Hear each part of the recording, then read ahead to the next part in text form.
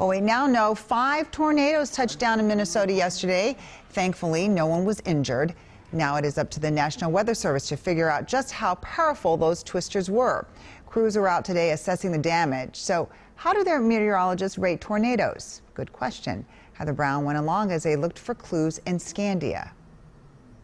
It just sounded like a real heavy wind, you know, just kind of a whoosh sound. This was a confirmed tornado by law enforcement. Came through and picked my roof up and dropped it on top of the neighbor's truck.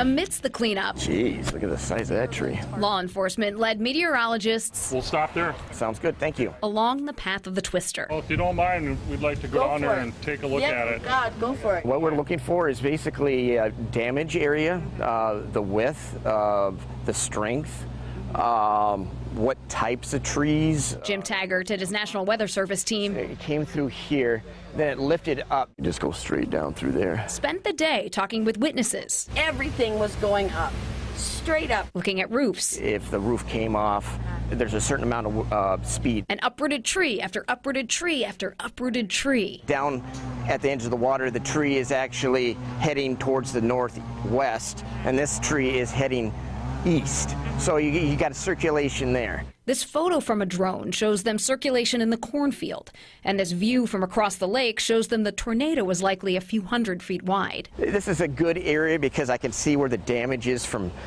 that point to that point. It didn't last more than, you know, oh, you'd say 5, but it's probably only like 2 minutes at the most, you know, that the wind come through.